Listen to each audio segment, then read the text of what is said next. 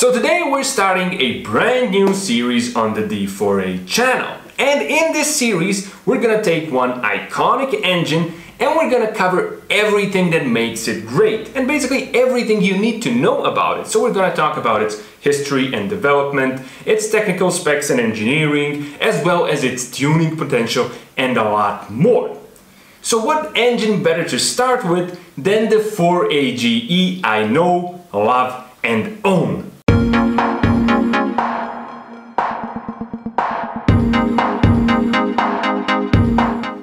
So the 4AGE started its life in 1983 and it was produced all the way until 1998. So it was on the market for a fairly long time, and during its 15-year production run it received numerous evolutions and got a bit better every time. These evolutions would usually occur in parallel with new Toyota models or facelifts of existing models, as is often the case in the auto industry. So what does 4AGE even stand for? No, it doesn't stand for "I was waiting for ages to get to 60 miles per hour." Toyota actually has this really nice and convenient engine naming system where one number and a few letters can tell you a lot about an engine. So 4AGE actually stands for the fourth revision of the A block, G is performance cylinder head, and E is electronic fuel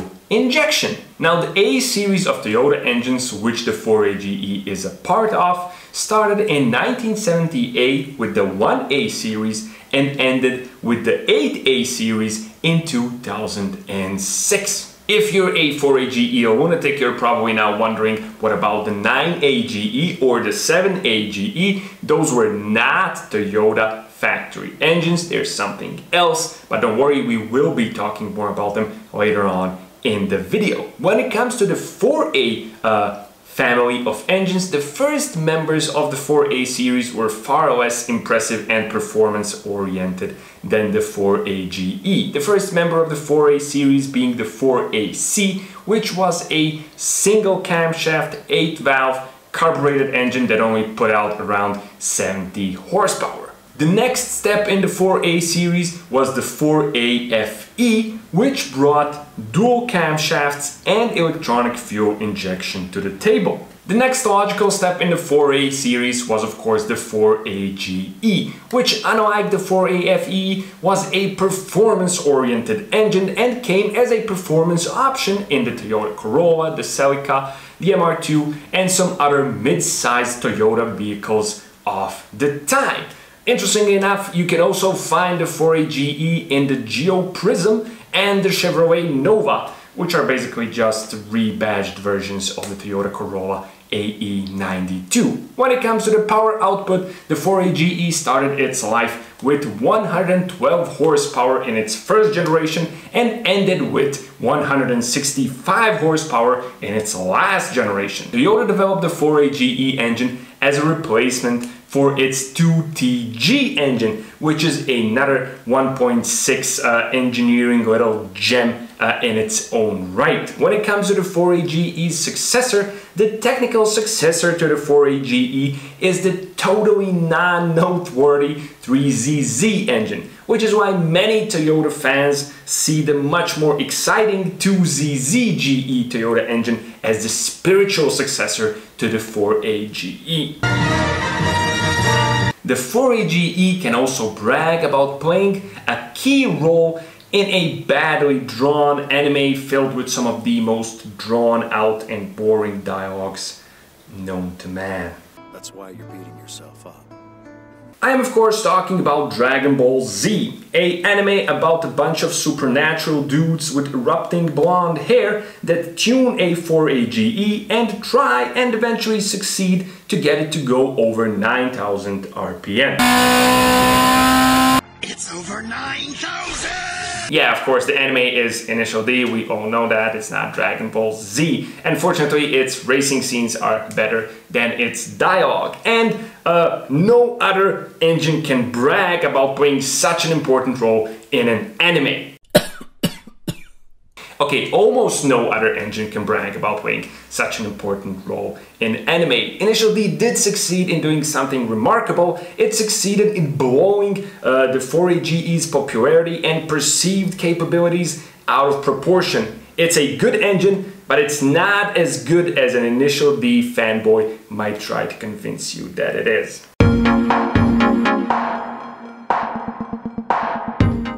There's a really important engine that the 4AGE has a lot in common with, but it's not a Toyota engine. It's actually an engine made by a British company called Cosworth. If you don't know who they are, Google them. They made some of the greatest engines known to man.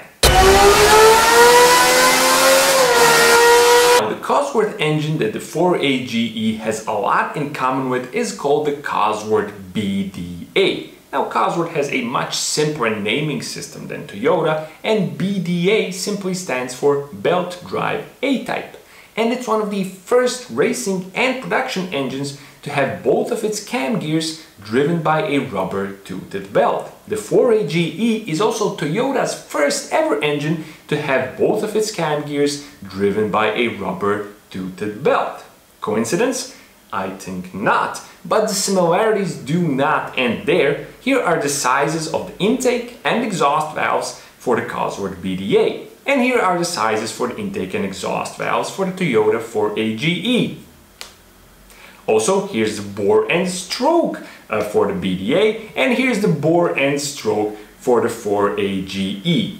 So basically, as you can see, the 4AGE is pretty much a mass-produced version of a racing engine, which I guess makes it pretty cool. Now, the Cosworth BDA is a full-fledged race engine originally designed in 1969 by a dude called Mike Hall. The original purpose of the engine was for it to be a homologation engine for the Ford Escort RS 1600.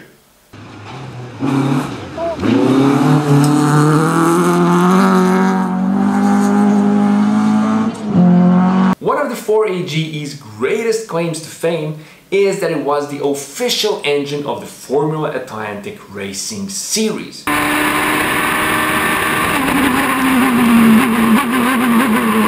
There, alongside with a variation of the BDA called the BDD, the 4AGE would, in full racing trim and naturally aspirated form, produce around 240 horsepower at some 9,000 to 10,000 RPM.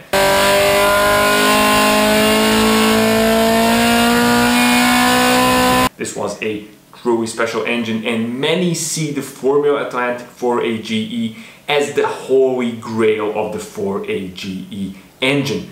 And even today, Formula Atlantic 4AGE racing parts are rare, expensive, and very sought after.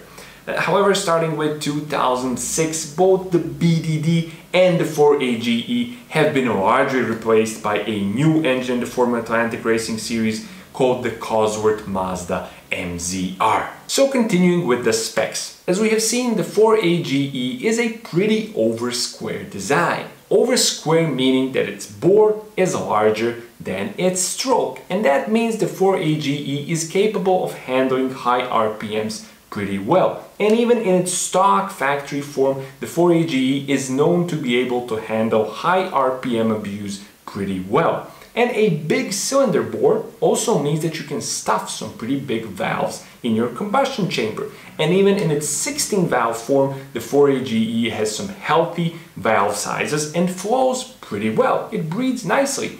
And of course, the 20 valve version breathes even better. Now, when it comes to the different generations of the 4AGE, I do not want to make this video overly long and boring, so I'm gonna list all the generations and all the differences between them and their individual specs right here at this point of the video for your reference, so you can pause the video or you can come back to this point later on in case you need to check something again. The engine block of the 4AGE is cast iron. That of course means it's a bit heavier than aluminum blocks, but it also means that it's tough and it's able to handle abuse and even boost pretty well. The engine block is a good design and the cylinders have been Siamese, which means that it's short because it was originally designed to fit in tight engine base of small and mid-sized Toyotas. Inside the cast iron engine block we can find 5 main bearings, a very reliable and well-designed, fully counterweight forged steel crankshaft, and some cast pistons and some cast conrods. Both the oiling and the cooling system of the 4AGE are well designed and will not go wrong when maintained properly. The cylinder head of the 4AGE has been developed by Yamaha, as have been many other Toyota's performance cylinder heads. As a general rule of thumb, if a Toyota engine has a G in its name, then its cylinder head was developed by Yamaha. The cylinder head uses a bearingless design, which means that you cannot change camshaft bearings on a Toyota 4AGE, which can be both good and bad. The cylinder head also uses a shim over bucket design placed on its valves and valve springs. This is a good design, and when it comes to adjusting valve lash on your 4AGE, it's actually a lot easier to do than on many other twin cam engines, because to adjust valve lash you do not need to remove your camshafts, and that is very nice and considerate and user-friendly of Toyota. Thank you, Toyota. The combustion chambers are also a pretty good closed design with some very nice squish areas.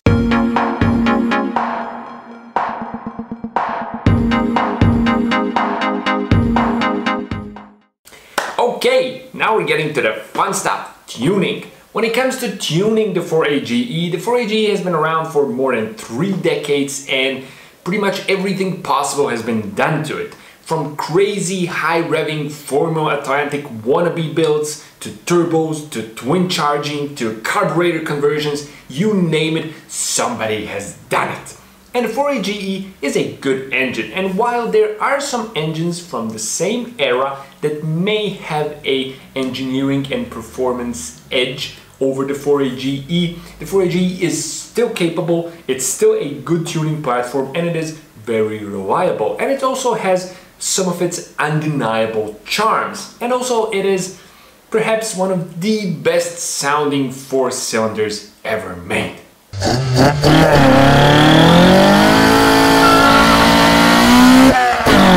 Now let's start tuning the 4AGE, and let's assume that as a starting point in our little virtual tuning adventure, we're gonna keep the 4AGE naturally aspirated.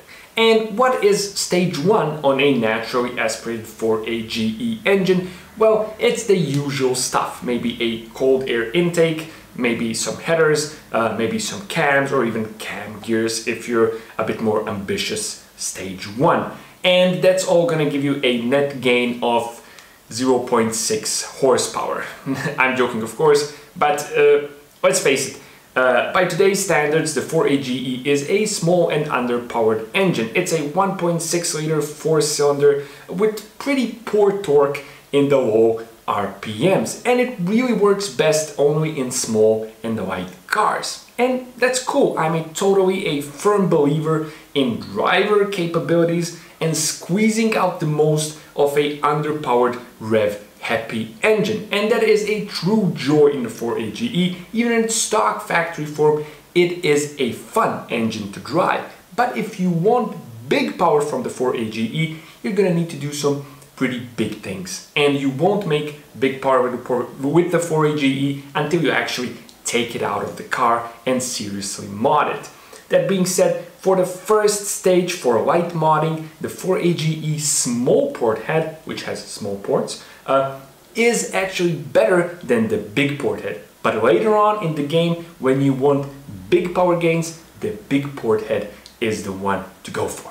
Now the next step in the naturally aspirated tuning scenario is gonna involve some more serious parts. You're gonna have to get some individual throttle bodies, more aggressive cams, aftermarket standalone engine management, probably do some porting and polishing of the cylinder head, and increase your compression via using different pistons or shaving your head. And all of this, if you do it right and if you have the knowledge to do it right, is gonna give you some maybe 160 to 180 horsepower. And this is honestly a sort of a common sense limit of the naturally aspirated 4AGE. If you want to go beyond 180 horsepower with a 4AGE in naturally aspirated form, it's going to become really expensive and pretty complicated from that point onward. And every horsepower, every single horsepower is going to be a little war in its own right. You're going to need stuff, like a dry sump setup. You're going to need to change your shim under bucket to a shim over bucket. You're going to need some crazy high lift and crazy aggressive camshafts. You're going to need a totally different setup when it comes to the crankshaft, conrods, pistons. And as you can see, it all piles up, and you will still struggle to make 200 to 220, 230 horsepower with a naturally aspirated 4AGE. Is a serious accomplishment, and it takes a lot of knowledge and effort, and it is gonna cost a lot more money. So from a bang for buck perspective, some more modern naturally aspirated engines are a much better starting point for high naturally aspirated power. But still, if you want to do it, it's an amazing endeavor. It's gonna sound crazy, and many people say that a properly done high power, high revving naturally aspirated 4AG, is one of life's greatest pleasures. So making big power in naturally aspirated form with the 4AGE isn't easy. So how do we make big power with the 4AGE? Forced induction, of course. And the first step in the forced induction career path, and the easiest one, is to simply find a factory 4AGZE engine which is supercharged, and you can increase the boost by simply changing a pulley on the 4AGZE, and you can stuff it in a lightweight Toyota, and you're gonna have a really nice fun package that isn't going to disappoint you on the street ever. It might be enough for the vast majority of people. The 4AGZE has a lot more torque than the 4AGE, of course, and it's really fun in a lightweight car. But let's imagine you're even more power hungry than that, and you want even bigger power from the 4AGE. How do we do that?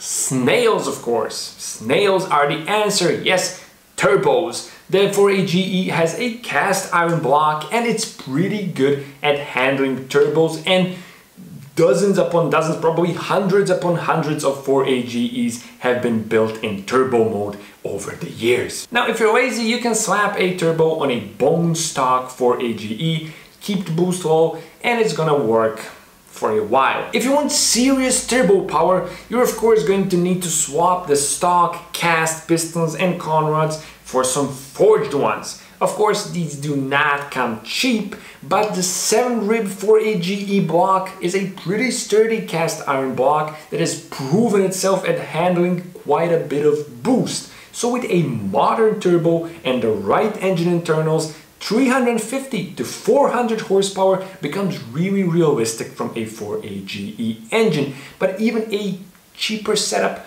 with an older turbo and savings in other areas can still manage pretty easily 250 to 300 horsepower. Remember how we said that the A series of Toyota engines had multiple generations? Well, an important one is the 7A FE. This was a 1.8-liter Toyota engine that had the same bore as the 4AGE, but a larger stroke, and a good way of getting more torque for the 4AGE in both naturally aspirated and forced induction forms is to get a 7A block and take a 4AGE head and slap it onto that block. But if you want even more torque, if you want even more power potential, then you can build something called a 9AG. Now this is a pretty weird engine name because the A series doesn't even have a 9A in it. It ends with the 8A. But the 9AGE is a total Frankenstein of an engine that boosts the 4AGE's displacement to 1.9 liters and has some serious power potential, especially if you use a 20-valve head. Now the 20-valve 4AGE cylinder head isn't just better because it has more valves, it's also better because it has a better intake port angle. Now this is one of the main disadvantages of the 16 valve head when you're aiming for big power. The 16 valve head has a pretty outdated wide valve encoded angle. Back in the 80s, this was considered to be optimal for performance, but already in the 90s, the engineers started abandoning this design in favor of a more narrow valve encoded angle, and as you can see already in the 90s with the 20 valve, Toyota started fixing this. So if you're a deranged person and 400 to 500 horsepower from a 4AGE isn't enough, you're gonna want to build a 9AGE. And mind you, it isn't gonna be simple and it isn't gonna be cheap either. But if you want 1000 horsepower from a 4AGE, then you're gonna need a 9AGE.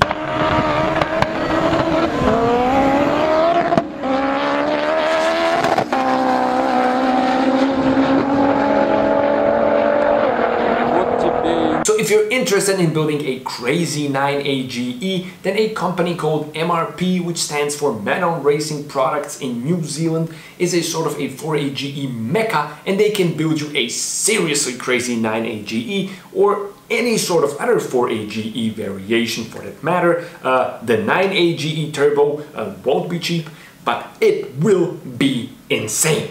So to sum it up, the 4AGE is a good, small, reliable performance engine. It works great as a swap in older Toyotas and actually into any lightweight vehicle for that matter.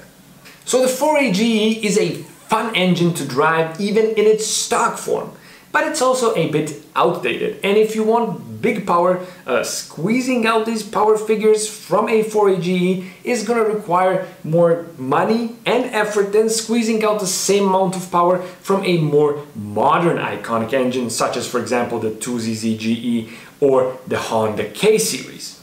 In the lower power levels, the 4AGE is beginner friendly and it's easy to work on it and to tune it. It's also still a relatively plentiful engine, so it's pretty easy to source and cheap to buy. The sound that it makes, that's the icing on the cake. So that's pretty much it when it comes to this iconic engines video that covered the 4AGE engine and everything that makes it great. What do you think about the 4AGE engine? Tell me in the comment section. Did I forget something about the 4AGE engine? Tell me in the comment section. What engine should we do next in the iconic engine series? You guessed it. Tell me in the comment section. So that's pretty much it. Thanks a lot for watching, and I'll leave you with some cool sounds of my very own 4AGE.